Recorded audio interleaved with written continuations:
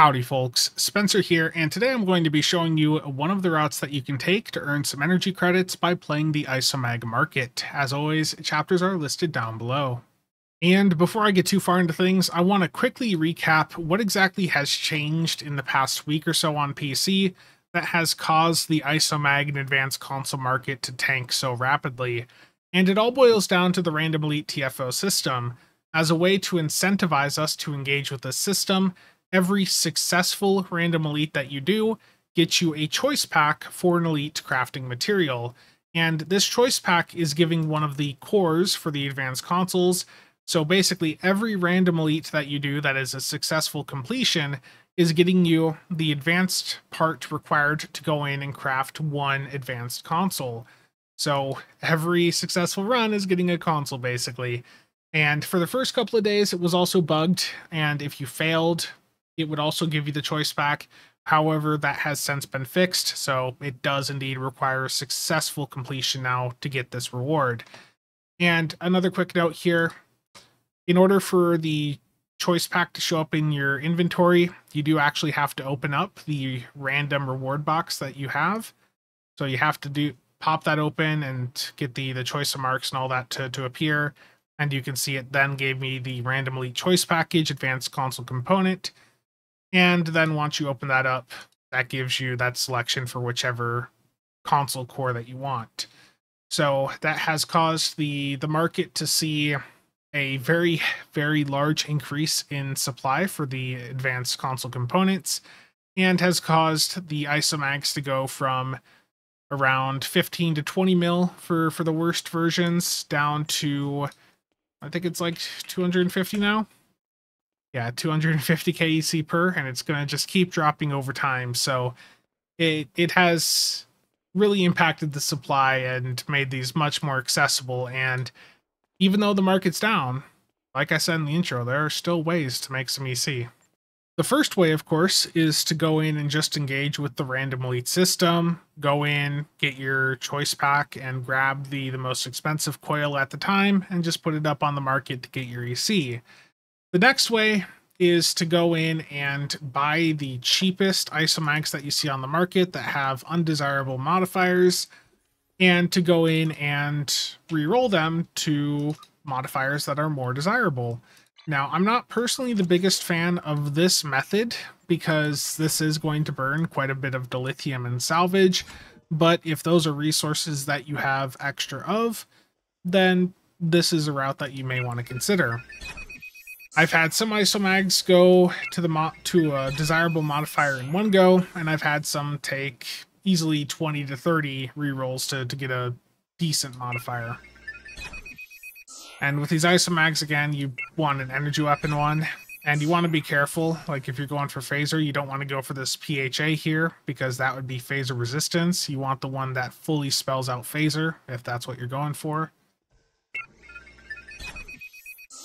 And for the torp modifiers, Isomags are giving a weapon power buff.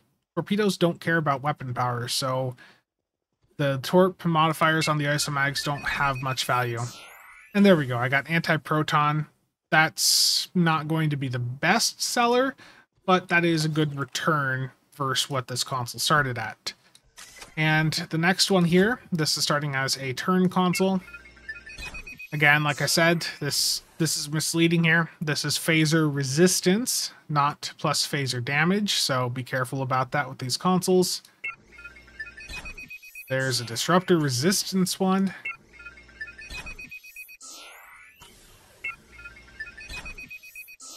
Again, torpedoes don't work with Isomags, or they don't benefit from the buffs that Isomags specifically are providing.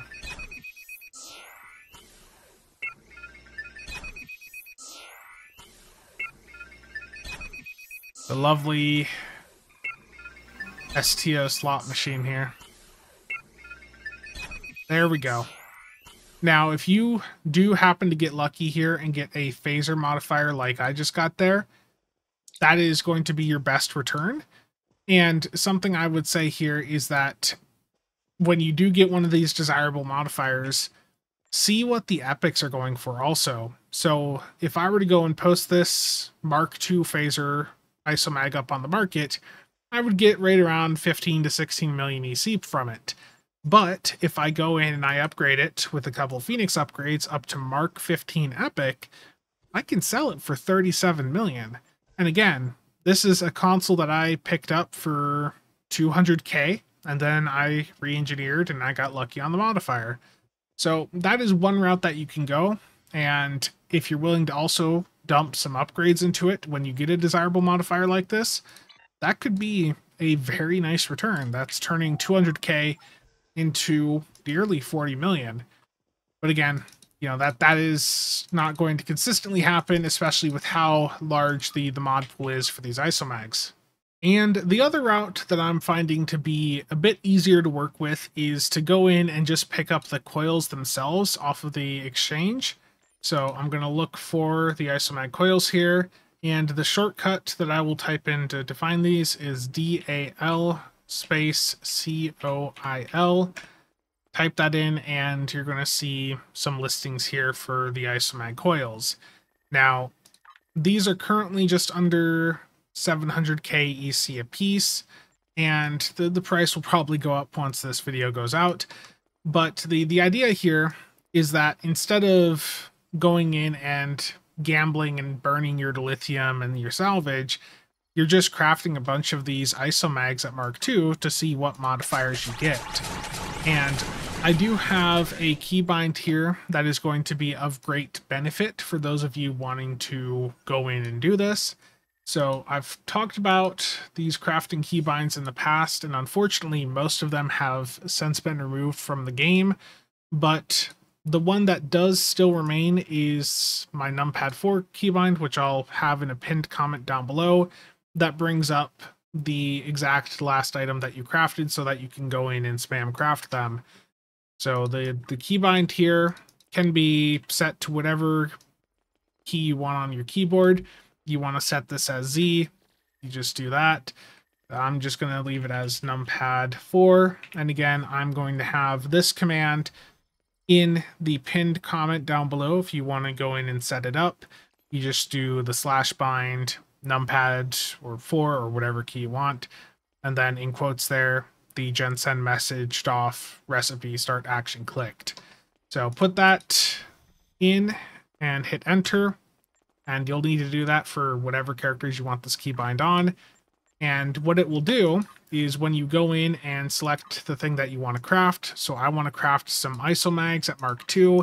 Never craft these things at anything higher than that. Leave them at Mark II. It's the cheapest way to go. So I want to craft this. And now to bring up the last item I crafted, I'm hitting numpad 4. And just like that, I can go in and just spam craft a ton of these in one go. Now, there is quite a few modifiers for these things, like I mentioned. So even when crafting them, you're going to be getting a lot of the less desirable modifiers. But if you're going in and crafting a large quantity of these, then in theory, you should be able to turn a profit. So if I wanted to go in and buy like 100 of those coils, then I should be able to take that 70 mil and turn it into a little bit more, especially if I get even 1 or 2 of those phaser ones, which you would expect me to get probably 2 of them out of 100. I can go in and then upgrade those to the Mark 15 Epic like I just showed in the prior section, and that would basically fully cover the cost. So I'd have 98 other Isomags to work with there. Now, I do have a spreadsheet, of course, that is averaging out all of the data and just assuming the Mark II values that are currently on the market. And if you want to go in and mess around with this spreadsheet yourself to see if this is still something profitable to do, I will also have this linked in the description down below and in that pinned comment. And you just have to go to File, make a copy at the top left. If you go in and try to request access to modify this sheet that is on my account, I will not see the email. So if you want to mess with this, you have to go to File and make a copy. Now you can update the values of the desirable Isomags up here at the top left, and you can go in and insert what the Isomag coils cost right now over here at the right. There's 42 mods listed on the tooltip there, but 3 of those are duplicates, so I've only got 39 listed in the mod pool. If you want to go in and put 42 or whatever, you can do that if you want to factor that into the calculations. And I'm setting the value of all of the trash isomags, like the resistance ones, the torp ones, and all that. I'm at 250k here, which I can do just by changing this cell here. So if I wanted to lower those to 200, then I can. Now, once you insert that data for the desirable isomags, and then what the coils currently cost for you, and what the trash isomags cost, this sheet will automatically update and tell you what the average value of each isomag is. Once you go through and craft it, it will tell you the average, profit per coil, and it will tell you the percent profit there. And it will give you a nice indication as to whether or not it is currently profitable to go and attempt this strategy. So if the coil cost goes too high, say it shoots back up into the millions, it'll tell you, no, this is not a profitable method.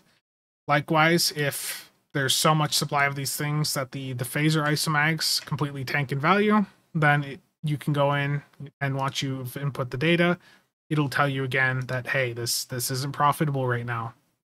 So again, this is going to be linked in the description down below and the pinned comment if you want to mess with it. But in theory, like I said, you should be able to get a nice return here when you're crafting a lot of these isomag consoles.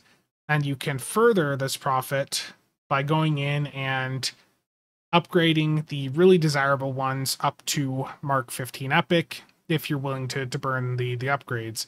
And if you get a phase one, I absolutely would, given that that is more than twice the value for the epic one. So just do some research there for sure. And if once you have that crafting keybind, going in and crafting these is quite quick to do. And that's going to be it for this video. As always, if you have any questions or comments, feel free to drop them down below. And again, thank you to all channel members and viewers for the continued support. See you guys around.